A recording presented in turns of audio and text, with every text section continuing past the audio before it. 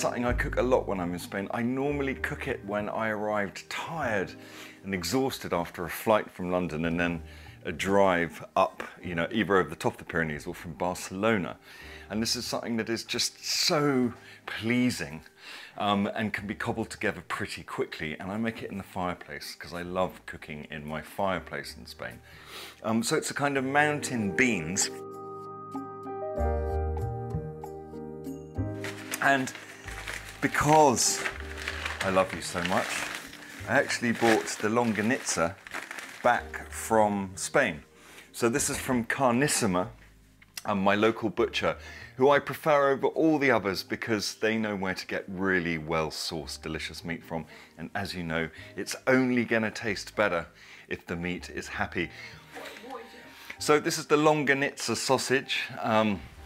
It's, you know, in a long style. And this one's very simple. It's just got salt and pepper and vinegar in it, and pork. And a lot of fat, and they are really, really tasty, cooked over charcoal, which is exactly what I'm going to do now. So we're going to take this outside and fling it on the charcoal because I'm not cooking in my fireplace today. I want to kind of get a little smoke into the dish, so that's what I'm going to do. And I've got a couple of green peppers here as well.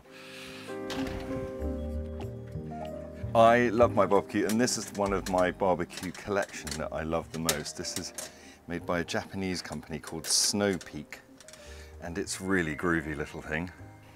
So the sausage is going to go on there, and I want to get a really nice colour on both sides, and the peppers. Actually, I'm even going to lower this down so we can get it kind of going a little quicker. There we go. They look good, those sausages. They're just totally delicious, and they're really juicy and really well made, and they've got lots of fat, back fat actually, interestingly enough, because if you use the fat from the back, it doesn't break down in the same way as internal fat does when you cook it, which just kind of, you know, turns into grease and runs away. So it's got, you know, it's got texture to it. So normally, as I say, I'd be cooking this over my fire, hunched over, you know, like one of those, you know, the guys who do the grilling in the little ossobuki grills, sitting on my chair by the fire, poking things around in the fire. But not today, back in London. A little bit of onion, not too much. It's been funny how times have changed though. When I first turned up there, especially the local men, the elder local men, would look at me, you know, I'd bounce into town wearing my brightly coloured trainers that look like I'm a kind of play school presenter, and maybe a jacket with a diagonal zip on it. And they look at me like they want to skin me like a pig at the Matanza. Who is that kind of weird tall guy from London? But over time, I get a much more friendly reception now, to the point that my neighbour will even be, you know, bringing me things out of his allotment. So I'm settling in there slowly. In my local village where I live, in La Buelda, they call me the tall man from London. So I'm just going to crush these garlics. Okay, so those are just doing their thing. I'm going to barge them around a bit, turn the heat down and go and check my sausage, so I can see lots of smoke coming off. Oh, the smell. Brilliant. The peppers have charred well. And let's see how, these are going well too. This is all good. What do you plan to do those in? I want to cook them very slowly. I don't want them to colour in any way at all. There's the garlic in here as well. Just, you know, move it around and get them nice and soft. In here, I've got a little bit of rosemary. You know, in summer's days there, you walk along the riverbed and there's dried thyme and there's this kind of mint called polio menta. Ooh, I can see flames off the barbecue, excuse me. Just raise it up. It's very simple, the mechanics of this thing. I love it. There you go.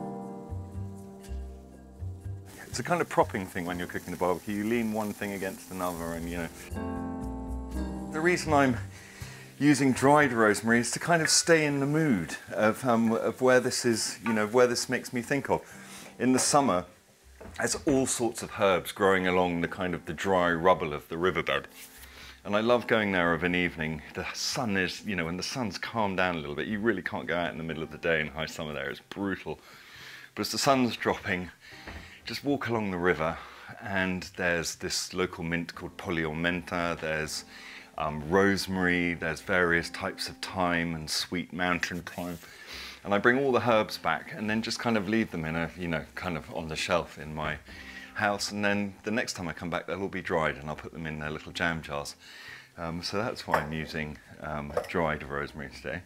Just a little bit of dried chili. This is so simple. You can use a little bit of oregano, or oregano as I prefer to say. Not too much. A little bit of cinnamon.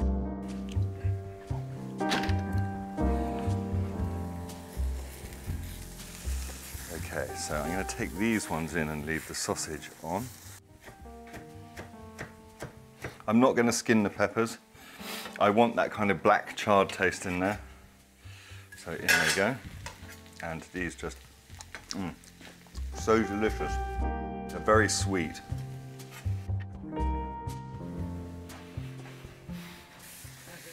It is looking fantastic. I tend to cut quite nice long. So this just goes in here now. I bought some beans back as well. Of course, you know, I can buy them in a tin in England, but I so associate walking into Spanish shops of just jars of pulses. And I knew I was cooking for you, so I bought a jar back with me. These are white flageolet.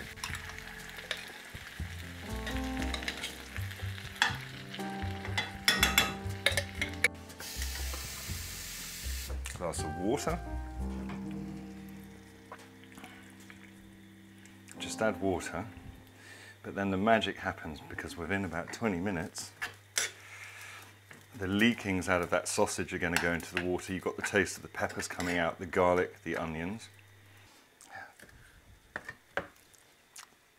Oh,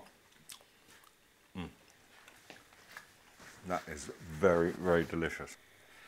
Okay, so that's just doing its thing. A winter variety of tomato, very popular in Spain. The Spanish love their tomatoes. And then I've got some turnip tops. So any kind of, you know, spring greens, whatever's to hand. So this will change. Sometimes I'll use charred, sometimes I'll use these turnip tops, and they're very tasty. They're more than tasty. They're meaty, and they've got that twang. They've got that kind of element of, you know, mustardy greens, but without the heat to them. They've got that slightly cabbagey element. They're very, very delicious. I'm just going to roll those up and give them a shred. So you can see when I arrive on a cold night that, you know, will be -4, -5 in the winter, I've got to kind of animate my house by lighting the fire. I've got to, you know, scurry around putting, you know, if the kids are staying, the heaters on. But the whole place takes a couple of days to really start warming up there because the walls are very thick. It's a very old house. So you need something pretty immediately that's going to warm you and cheer you. So the fire's lit, and then I get all my parts together and go and sit by the fire and cook and drink. You know, you start to feel good quite quickly. Because there's quite a lot of seasoning coming out of the sausages, I don't want to do any kind of salt or anything right till the very end. You know, a little bit of pepper. It can bubble away pretty quickly, and you want it to be kind of not too sloppy, but kind of nice and creamy.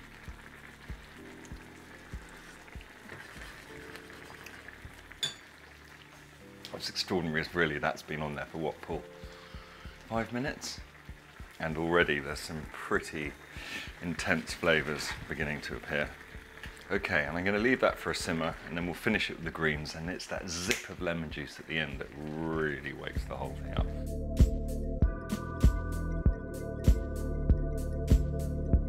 And in go my greens. You could put any greens. You could put stinging nettles in it. You know, some blanched nettles would be fine. They would be delicious. So really, once these greens have, you know, wilted, we're kind of there. So that, you know, from beginning to end, you know, all done in the fireplace. This is going to take, you know, 20 minutes or so. And then the all-important zip of lemon juice. Not too much. I'm very excited now. So it's not lemony, but that little edge of lemon has made it go bing. It's very good. It does need a little bit of salt, only to be finished with a good lick of olive oil. I'll always make this when I arrive in my little rental in Spain, which is quite often freezing in the winter, maybe, you know, -3. You can see your breath in the air in your own kitchen. This is what I'll make the minute I get through the door. And looking at it, you know, makes me feel happy. It's reminding me of Spain and the fact that I'm just about to see my children. It smells good, doesn't it? It just smells so good. It smells hearty. This is kind of, you know, this is good food. This is good warriors' food. Mind you, I don't think you'd be up to much fighting after a plate of this. You're more likely to be asleep with the papers over your head, but it's bolstering. And it's simple. We live in complicated times, very complicated times. And you cook something like this and it kind of brings me back to my lowest common denominator, the simplicity of life. You know, living an easier life, preparing an easier life. And shut up, Val, because the minute you eat that, it's so creamy. You know, wonderful in the coming together of the onions, you know, the peppers, the herbs picked from the, you know, the dry riverbed. Obviously with this kind of amazing sausage juice mingling in with it. I'm gonna have a go at the sausage. This sausage couldn't be from anywhere. It couldn't be from Cumberland or Yorkshire or Dorset. This is unmistakably a Spanish sausage. And I want more and more. Mountain beans, bolstering stuff, something I make a lot. And I hope you've enjoyed that. And I'll see you soon. In fact, I wish it's actually, I'd like to invite all of you over to my house right now. And we'll all sit around the table, open bottles of cheap Spanish red wine, put that on the table. We can all have a chat with each other. Maybe that will happen one day, who knows.